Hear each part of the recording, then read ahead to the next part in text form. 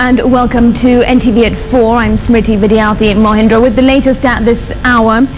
Now it seems like it has been a day of land tussles. Business was disrupted this morning within Nairobi's Grogan area and surroundings as Juakali artisans engaged police in running battles over occupancy of a plot from where they carry out their business. Now the workers were protesting a move to evict them from the piece of land, which has been the center of a court battle at the Milimani courts between them and the Jamia Mosque Committee. Documents obtained by NTV show that in September last year, lawyers of the Jamia Mosque Committee and those of the workers agreed to a consent that would see the workers move off the land. But some are still doing business on that said piece of land, saying they have nowhere else to go. Now, auctioneers have been sent to evict them out. Already, the police have arrested several of them as the demonstrations continued into the afternoon.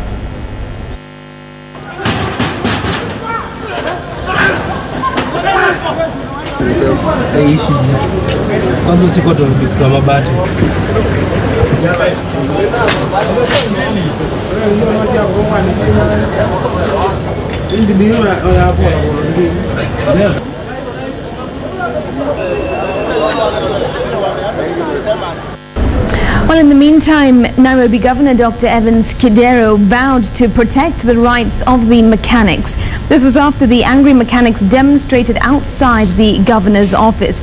Kidero visited the controversial plot earlier today.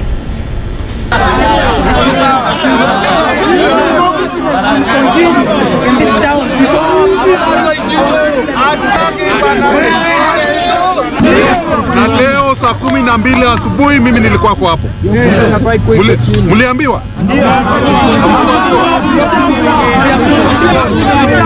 Kutoka hapo nilienda kumwona PPO. Sawa sawa? Na PPO hakuwa anajua hiyo maneno. Sasa mimi nataka hivi. Wale viongozi ambao tuliongea nao siku ile waje, nataka kuketi nao tuongee kidogo, alafu watawaletea ujumbe vile tutafanya kwa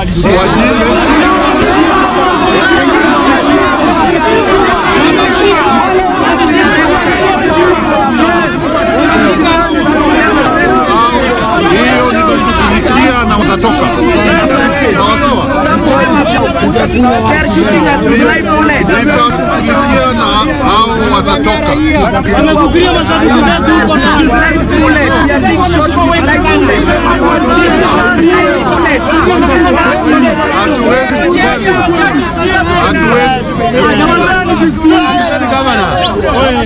The constitution imetupatia haki. Na ulisema hata mimi kusema ile kura yenu ya constitution ndio ilileta haki. Sa haki yetu na haki yenu hadi angaliwe. Na mimi nitasimama na nyinyi.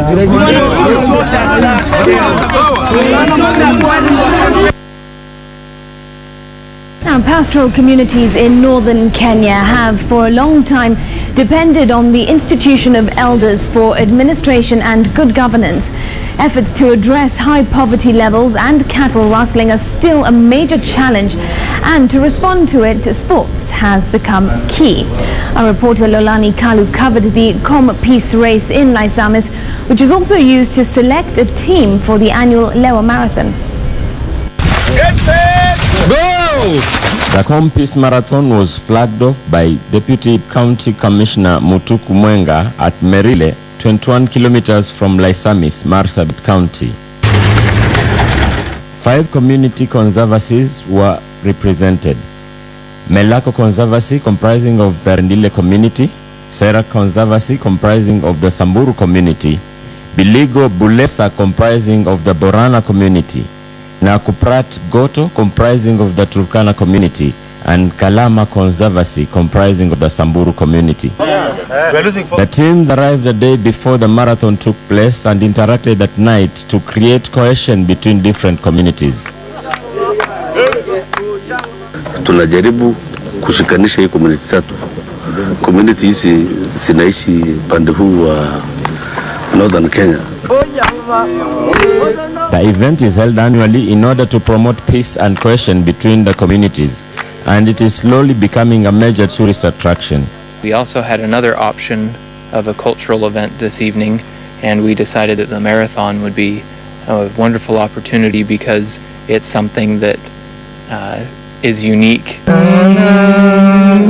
My song shall be nearer, my God, to thee. Today they've arrived like 60 people, so at least we'll be having like 200, 300 people.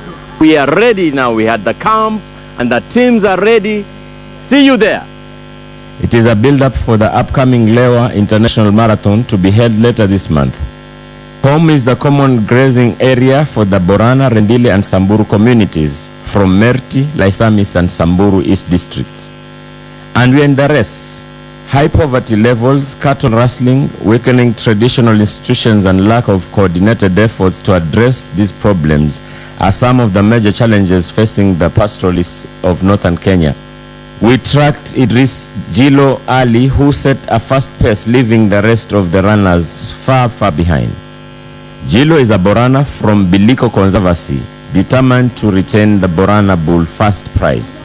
COM Inter-Warriors Peace-Building Marathon is just but one of the proposed strategies to promote and restore peace and cohesion in the region. The COM Peace-Building Marathon aims at promoting friendly interactions among the young men from various communities in conflicts, as well as creating forums where peaceful coexistence could be instilled to young people. No registration fee is charged to the participants, and most of them were barefooted throughout the 21 kilometers harsh terrain of northern Kenya. And indeed, Idris made it number 1, clocking 1 hour, 14 minutes, 44 seconds. Ni a bit challenge, lakini nimeweza imeweza kuwa rahisi kwangu. Josephat Lekoloi from the Samburu community came second, clocking 1 hour 36 seconds. Wasichana amekimbia lakini watu hakuna akukimbia naye. 2.5 hours later, Alice Lerabore did it pride for the girls. She was followed some few seconds later by Zaida Damal and Nawea Toruga, all of them from Rendile community. Number 64. NTV. Lolari Kalu, NTV, Laisamis, Marsabit County. Well, he looked like he was about to collapse, but just to let you know, he survived that run. Well done, Lolani. That's where we leave it on NTV at 4. Thanks for watching. I'm Smriti Vidyarthi Mohindra. Have yourselves a good afternoon. Bye-bye.